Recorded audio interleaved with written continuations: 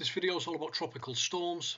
So in particular we're thinking about hurricanes, which affect the Atlantic, cyclones, which affect the Indian Ocean, typhoons, which affect the Asian Pacific. They're all different names for exactly the same thing. They're all tropical storms. Okay, they occur as a result of particular physical conditions, which we'll have a look at now. So you can see a distribution map there. The yellow areas all represent sea temperatures going above 27 degrees Celsius, which is a key background physical condition for a tropical storm to form or a hurricane, and that's why they tend to occur between these two lines here, the tropics of Cancer and Capricorn. Some do spill out in slightly shallower ocean waters, so we do get them slightly outside of that band, but that's really the restricted area, and the sea temperature has to be heated to quite significant depth as well.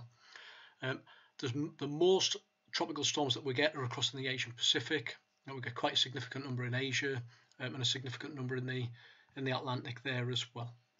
Okay, so in terms of the structure of a hurricane, it's made up of spiral bands of thunderstorms above that warm ocean water of 27 degrees. We get an anvil of cumulonimbus clouds. We get warm upwelling air that rushes in from higher pressure areas outside of the storm into the lower pressure areas. And then when it hits the tropopause, it spreads out across to create an anvil of cumulonimbus clouds. Now the motion of air is corkscrew within the eye wall, and that's where the wind speeds are at their fastest. And you'll also get some sinking air there into that eye. And you can see the eye up here on the line of the cross section.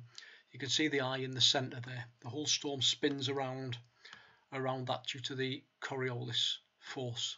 Okay, so in terms of how they're created, we'll just rattle through those animations. The sun sends incoming radiation in that warms our oceans at least 26-27 degrees Celsius. That causes warm moist air to rise through the air. That cools as it rises, causing condensation to occur and clouds to form, so we get all the cloud droplets. Some cooled air sinks back down, helping to create the eye. And as I said earlier, the air rushes in from outside of the storm, creating the very strong winds that we get in them. And then the whole thing spins because of the Earth's spin. Okay, last little sort of information bit. The tropical storms are measured on the Saffir-Simpson scale, and as the wind speed goes up, the pressure is lower. So when we get low pressures, that's the highest wind speeds. Okay, so you can see that on this table here. Tropical storms start at 74 miles an hour. A category 5 storm would be one of the biggest ones. That would be in excess of 155 miles an hour. And then the other thing to bear in mind is that the storm surge goes up as well. So a storm surge is a really high sea created by the wind and the low pressure, blowing all that seawater onto the land, and that's what often kills a lot of people. So those storm surges go up as you go up through the categories of storms as well. In terms of tasks, you can watch this video on Hurricane Dorian and think about what the features, the weather features are and the hazards. So we get really torrential rainfall, high winds, the storm surge that I mentioned. Those are all very dangerous things. Describe where we get the tropical storms using the sentence starters.